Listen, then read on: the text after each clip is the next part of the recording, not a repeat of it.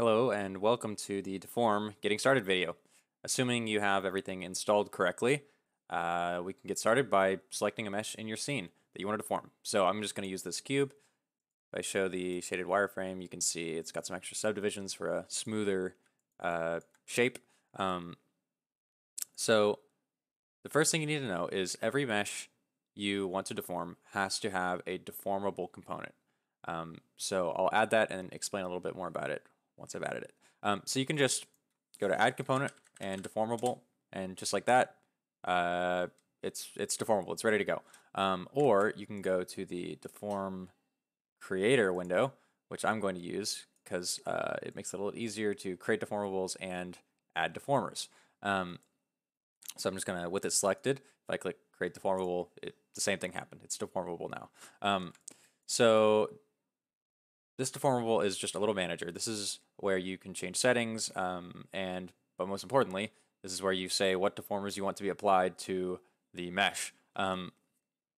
So let's just deform it. I'm gonna add a twist deformer. So with it selected, I'm just gonna click twist, and it'll get automatically added, and a new game object will be created with the twist deformer component. So deform, one of the most important things you can take away from it is that it operates in world space. So almost every deformer has a property called, or a variable called axis. And whatever you have here is the transform that the calculations will be relative to. So that's kind of, what does that even mean, right? Well, I'll just, instead of explaining, I'll show you. So right now it's using itself, and that's what most deformers are going to do. They by default use themselves as their axis, which you're rarely going to change. But so let's move this transform after I add a twist. So I'm going to add a twist. Cool, awesome, it works.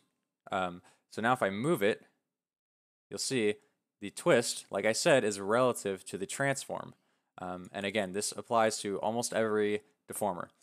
So I could scale it, I could rotate it, and you see the effect is relative to its transform, and it has to have an axis. So I'll click it in here. I don't know if you can hear, but I'm hitting delete, and it's staying there because it has to have something to be relative to, right? So I think most people's intuition might be to I'll delete it really quick, to add it here just as a component and then drag it in here. But you have to remember that it's relative to, here I'll go to rotate.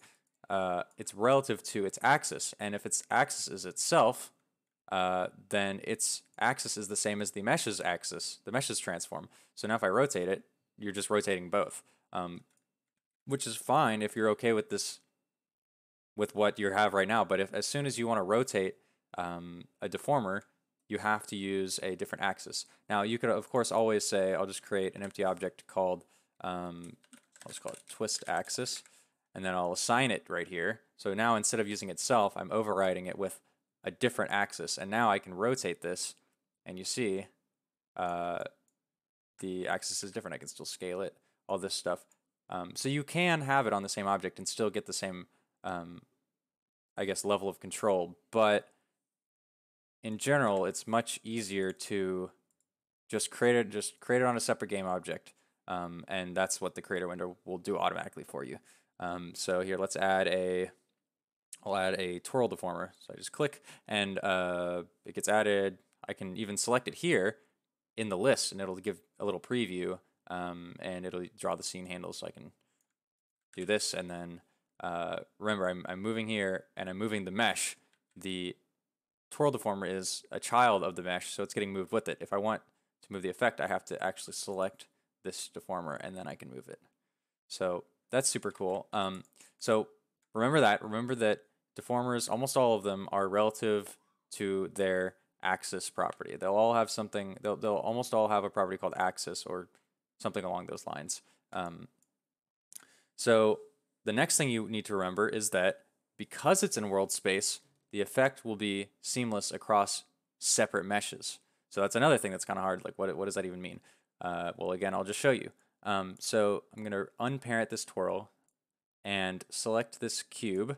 So this cube is using the twirl deformer, and if I just duplicate it and move it forward and maybe to the left, and here I'll just make a little checkerboard, you see that all of these different meshes are using the same twirl deformer. So because it's in world space, multiple meshes can share the same twirl deformer and have a seamless effect. So if I grab this twirl deformer and move it around, you see it just works just like that. Because it's in world space, you don't have to worry about syncing multiple deformers across multiple meshes. So like say you have like this boulder that's made up of 3 meshes and you want to add noise to it for some reason.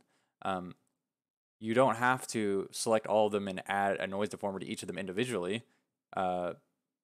You just create the noise deformer once and then apply it to all of them separately. So each of their deformers lists will have a reference to that single noise deformer.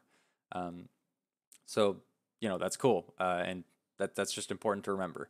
That might not be intuitive at first, but it's pretty freaking powerful once you get the hang of it. So yeah, those are the basics. Just remember, deformers operate relative to their axis, and because of that, they can be shared across multiple meshes. That's the takeaway. So thanks for watching. I hope you enjoy using Deform, and I'll see you later.